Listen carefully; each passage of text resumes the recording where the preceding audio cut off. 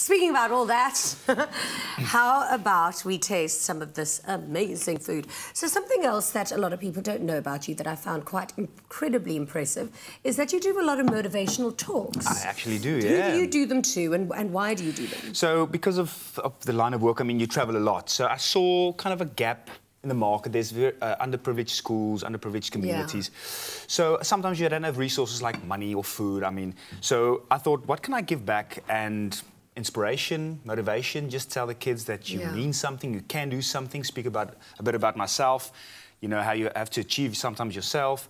Yeah. So I do it a lot in the Eastern Cape, Western Cape and Southern Cape.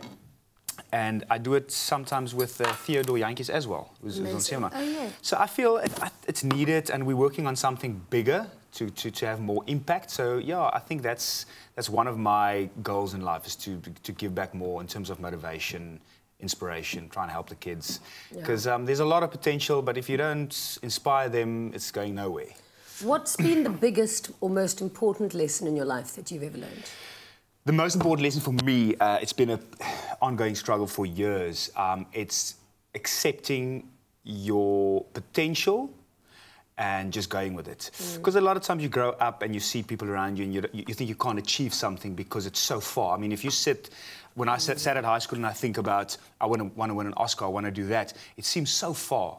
But as soon as you do the little work, daily, monthly, weekly, and you look back, I drove the other morning and I thought to myself, wow, I actually came a long way since where I was.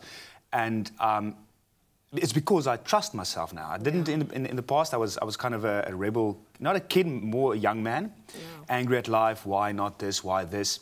And then I decided the only one who can make a change is myself, nobody else. Anyone else can do stuff around me, but I need to make the change from within. That's an amazing lesson. Thank you so much for being such an inspiration, such a great help in the kitchen. And best of luck with your career and your motivational talks. It's a huge pleasure having you here. Thank you so much. Dankie. Thank you. Can't wait to be on Steven de Laan.